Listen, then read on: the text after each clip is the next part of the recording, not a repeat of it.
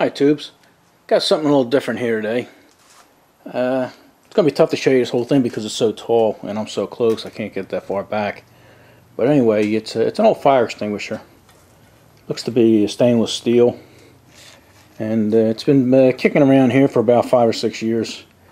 I picked it up a while ago, and I was going to use it as a water tank for a hit and miss engine, and instead I used a milk can instead.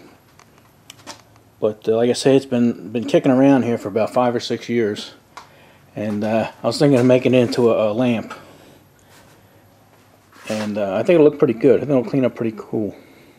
This here, there isn't a dent in this whole thing, and this looks to be like chrome, but it's actually stainless steel. And I don't even know if they use these anymore. Maybe some firemen can leave some comments and let us know if they even use them. It's an old kitty. I don't know.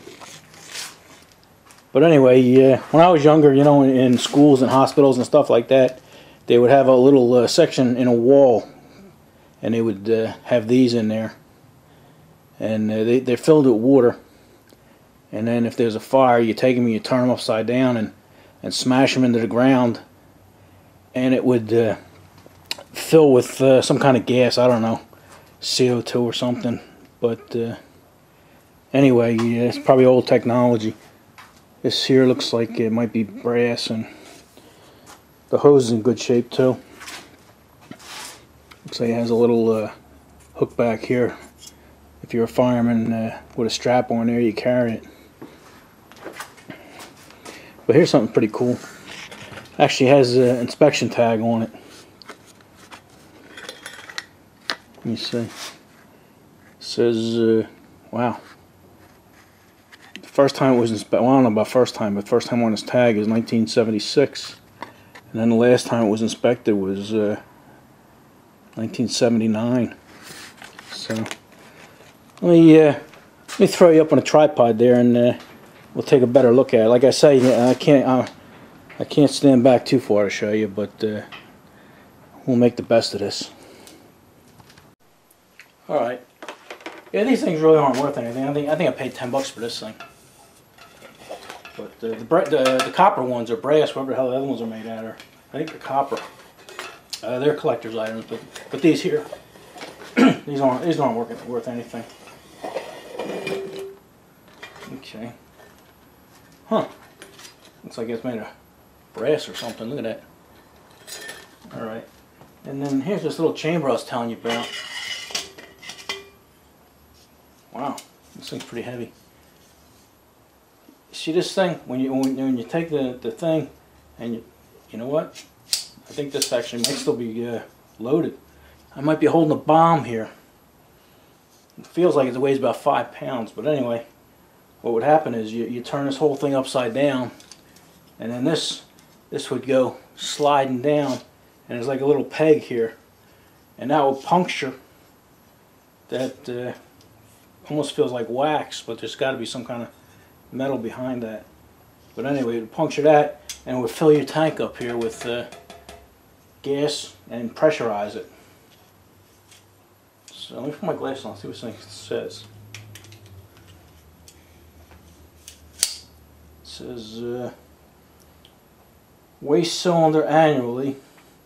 If a ½ ounce less than the weight on the valve, replace the cylinder. So I don't know if you can see this. I think this would be a good time to get you guys off of there. Come on, get off of there. Come on down. Okay. Here's what it says. If this thing focuses in, you can see what it actually says. Here we go. And then, if you look on the side here, don't mean to fumble around here, but I only got one hand.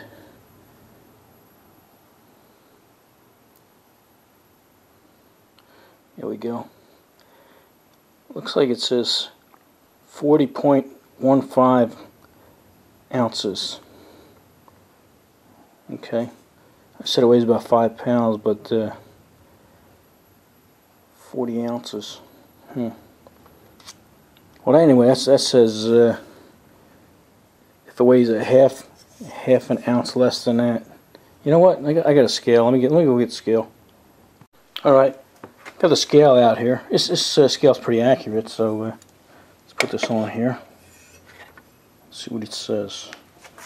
All right, it's 3 pounds 2 ounces.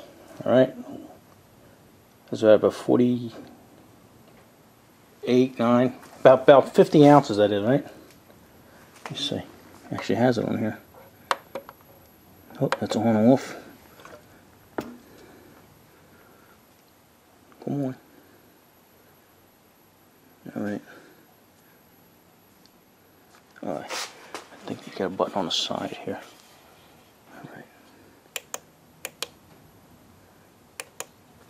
All right, that's ounces there. That's pretty close, huh? 50 ounces. Alright, so this thing actually says if it's a half ounce less than what's on the thing here. So I think this thing might be full. And like I said, it's not punctured or anything. So we're holding a bomb here. Alright, let me get the little thing up here and we'll take a better look at it. Alright, before I start making this into a lamp, I'm gonna clean it and see how nice I can get this, because it's actually going to be in the house and I want it to look good. And I don't want to touch the lettering because the blue here actually a nice patina. I don't want to wear that off. So I don't know, maybe I'll try some 0000 steel wool or something, some real fine stuff, or maybe I'll pick up some auto body detailer clay, a bar detailer's clay, and see what that does. But anyway, here's what I got. I picked up a piece of pipe here. It's I think that's 1/8 inch pipe, and I got me a light bulb here.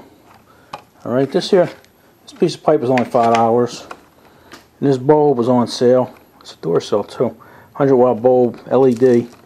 That was on sale for $2. And then this was the most expensive thing. This was $10, but it's everything I need. It's a 3-way. I didn't want a 3-way, but it'll still work on this. You just have to click it more times or so. But it'll work. Anyway, this was $10. So I got $10 into this. $10 into this. That's 20. And this was $5, 25, $27. So by the time I get done, well, with the lampshade, that's probably going to cost a fortune. But anyway, we're going to have $27 in there, and we have something cool to throw in the house there. So let me start cleaning it and see how it comes out. Alright, here's where we're at. I use this 4-0, it's super fine steel wool, and it actually worked pretty good. It don't look like it's scratching the stainless or anything like that.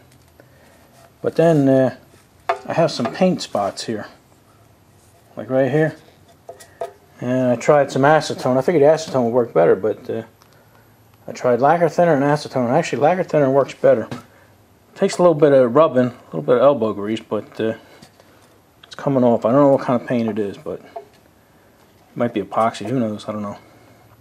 But anyway, and then this little section up here, I just rubbed down with lacquer thinner to get rid of some of the overspray, and that seems to work. So I think what I might do is wipe this whole thing down with lacquer thinner, and then it'll make it easier for me when I polish it up with the steel wool.